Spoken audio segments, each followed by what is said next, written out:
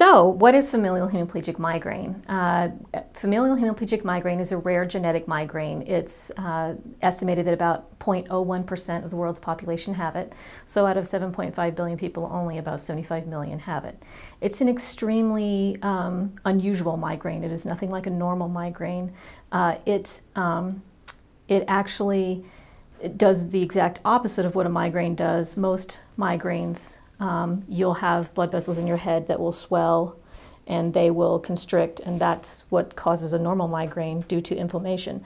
Familial hemiplegic migraine will actually have the veins in your head collapse, and that's the difference, and that's kind of what causes the symptoms of familial hemiplegic migraine. So some of the symptoms and how you know you have it are that you have a family history of it, that when you have a migraine, you have what looks like a stroke with this migraine. So you'll start out with severe a headache, and then you can get slurred speech. You can have a slumped face. You'll lose the ability to walk. You'll be paralyzed it's usually the right side. It can be the left side though. Some people experience left side, and some people can experience both. I know I have experienced most time it's on my right side, but sometimes it has been on my left side.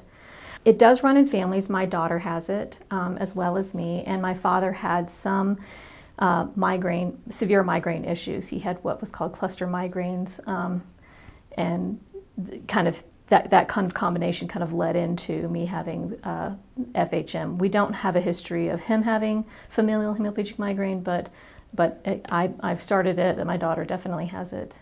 So other things that can happen with familial hemiplegic migraine is you can have what's called ataxia, which is difficulty walking. That can be part of your migraine aura, is just this ataxia type walking until you fall over because of the paralysis. You can also have seizures, and in rare cases, extremely rare cases, some people have been known to lose consciousness, to go into a coma, and there has been some very small incidents of death.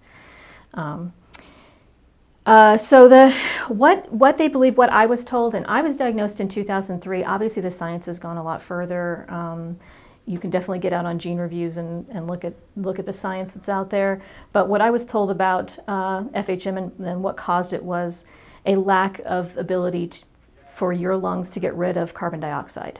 So that's what's causing the migraines, is a buildup of carbon dioxide in your body. It causes the veins in your head to collapse, and then that causes the stroke-like symptoms.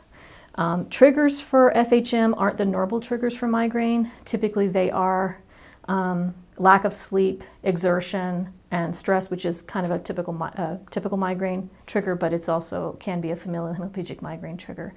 One of the ways that they can test to know if you have FHM is they'll do an exertion test, and you will have a migraine. You will trigger.